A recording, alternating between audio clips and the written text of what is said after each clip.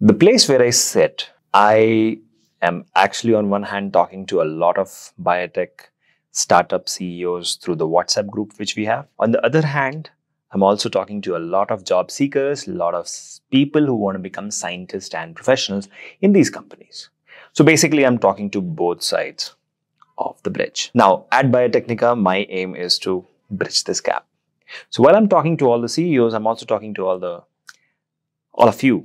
And that is where I posted this question a few hours ago in the Bangalore Biotech Startups WhatsApp group. And I asked them, sir, please tell me, please advise me, what are the pointers which we should advise the young students, young job seekers and biotech professionals so that they become more employable in the industry. I mentioned that any feedback will be appreciated and I got a lot of replies. So whatever I have got, I'm going to read out that as well as my pointers also. So let me start with the pointers which I personally feel is important. The number one pointer is deep domain expertise.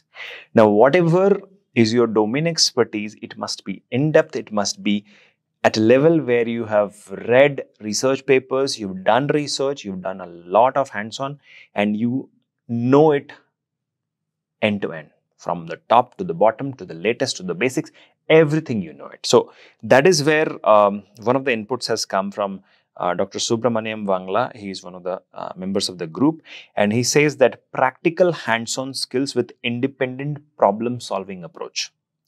And that is something which he thinks is very important.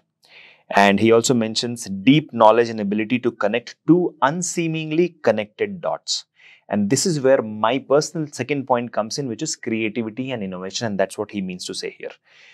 When you have deep, in-depth knowledge, that is where you can connect two unrelated dots, like bioinformatics and CRISPR. So they're not related. When you connect them, that is where innovation happens. So you need to have creativity as well as innovation to understand, okay, what if we connect this to this and achieve something which has never been done? So that kind of out of the box approach. That's the second point. Creativity and innovation is the demand of the industry.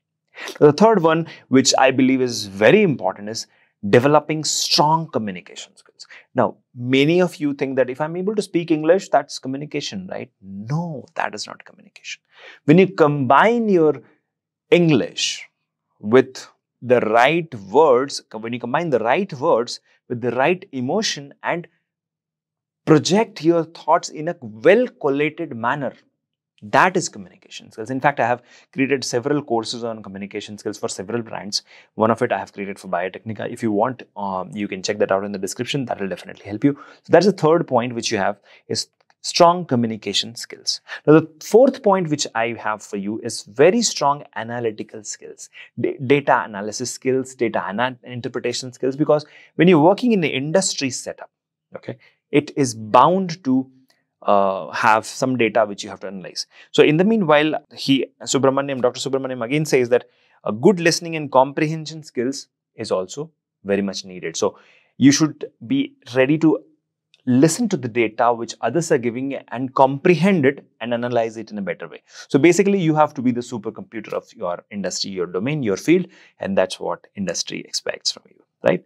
Next, which again, even I agree to that, and even he has replied here. So that's the fifth point: teamwork and collaboration, right?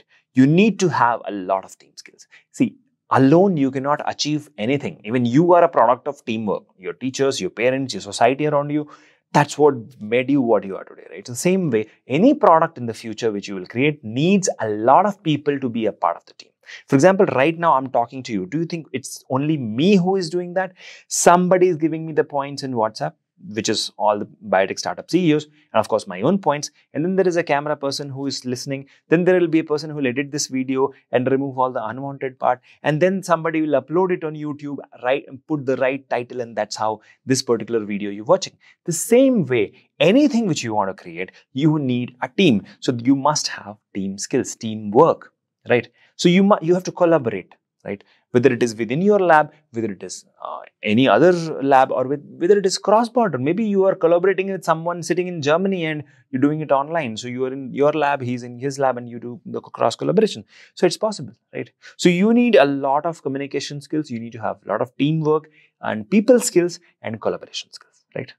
The next point which I have for you, and of course other CEOs also agree to, is adaptability and flexibility. Now, you have to adapt to the situation. There could be a case where the desired chemical is not there, or the desired ideal situation is not there, the desired funding is not there, the desired conditions are not there. But still, industry expects you to do some jugaad and achieve the desired results. So that is where you need to be adaptable, you need to be flexible, and of course you have to be ethical and honest. So that's something which every industry requires. But now I'll read out exact lines which I have received from the CEOs of this biotech, Bangalore Biotech startup group. And they say that Dr. Raja C. Mugasimangalam, he's one of the CEOs in one of the biotech company. He's mentioning that one of the important thing is identifying one's inborn talent, just like Sachin Tendulkar, and building the right skill set on the top of it so that you are readily employable in the job market. So you have to amplify your inborn talent while developing common sense skills to improve your employability. So biotech CEOs feel that common sense is very important, and which is very uncommon nowadays. So you have to develop a lot of common sense. That's what he mentioned, Sachin Tendulkar. So Sachin had an inborn talent. So what's your inborn talent? You have to find out. Another comment which I have received from one of the CEOs, he says that imparting the right skills to the student community is very important. And he says that at biotech, in the biotech industry, human resource is a big challenge they face, and they want to solve it. And that is why they have shared all these pointers to you all. I'm going to meet all of them on 14th of April. So I'll try to interact more with all of them and bring some video bites for all of you, hopefully, if they agree.